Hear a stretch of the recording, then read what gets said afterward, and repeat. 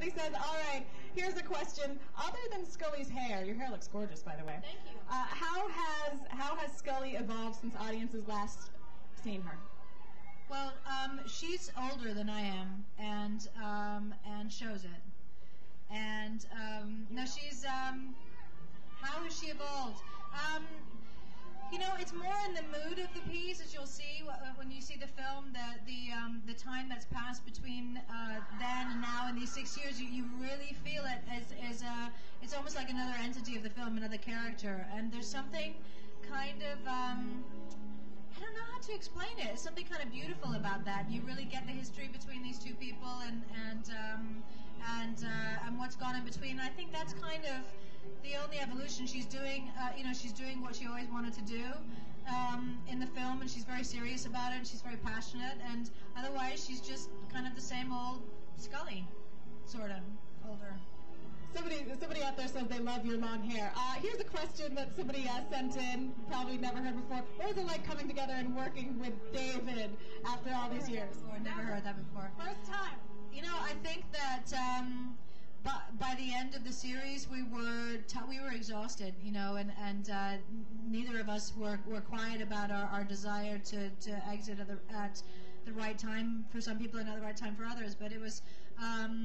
You know, the idea of us being able to come back together again at any point in the future was something that we were always excited about and willing to do, and the fact that it actually happened as opposed to fall apart the many times it felt like it was going to fall apart was it was very exciting. Okay, Hug a Tree on the internet wants to know. Hug a Tree from me, sorry, don't want to offend a fan out there, wants to know, how are you like or unlike Scully? I'm trying to figure out what that has to do with hugging a tree, but I guess it doesn't. I don't know. Some environmentalist X-Files fan. Okay, that's cool. How am I?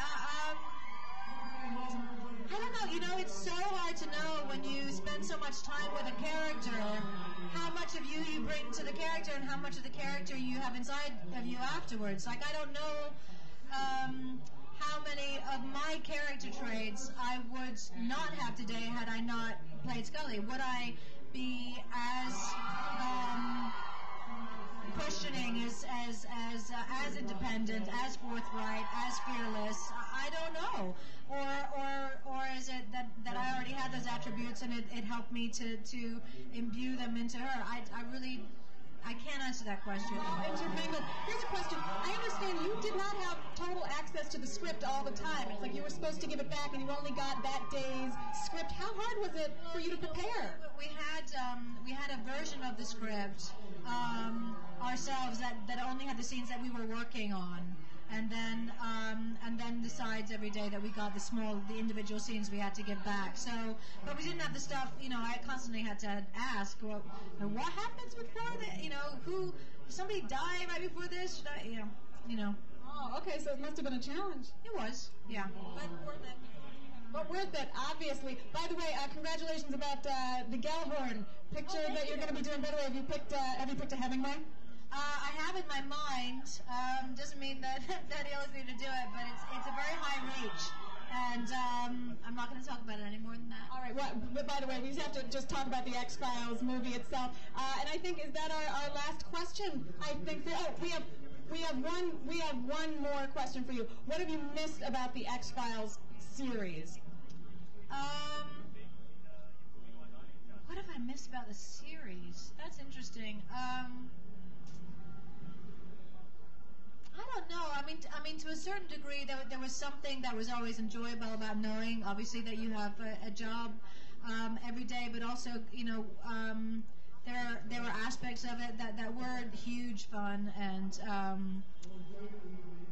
don't know. It's hard because as much as I appreciate my involvement in it over time, I'm glad that it's something in the past, and I can't imagine doing it again today. You know, with soon to be 3 kids and Mazel tov. And old and creaky as I am. Gorgeous as ever.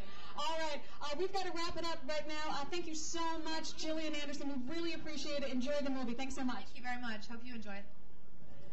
All right, everybody.